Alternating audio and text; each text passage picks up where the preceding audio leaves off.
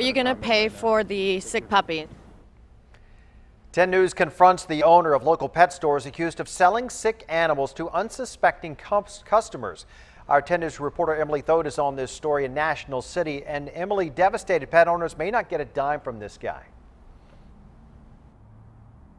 Yeah, so I want to show you, this is the guy's only remaining pet store. We're at National City Puppy, and here on the sign it says our puppies are happy, healthy, loving, and guaranteed up to 10 years, but one woman tells me it's not true.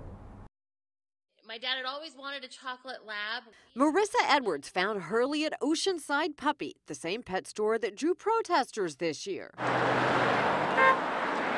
They accused the owner, David Salinas, of buying dogs from puppy mills. Edwards didn't know any of this. Turns out, Hurley had a problem. It turned out that he had full hip dysplasia at less than a year old. Hurley needed hip replacement surgery. The vet bills more than $10,000. But Hurley, like all the puppies Salinas sells, was supposed to be under warranty. The sign at his National City store says for 10 years.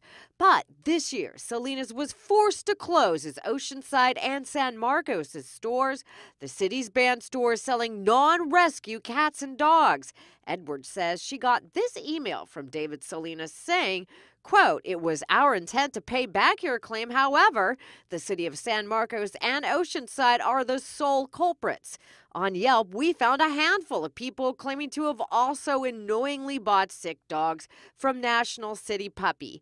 10 News learned Salinas filed for personal bankruptcy, so we went to find him. People are alleging that you sold sick puppies and that you still owe for vet bills. Does this mean you're going to pay or not going to pay? We know you're filing for bankruptcy. Okay, well, thank you very much. Are you going to pay for the sick puppy? I'm not going to comment right now. I don't know what you're talking about. Frankly, I feel like it's his way to kind of get around. He's finding a loophole.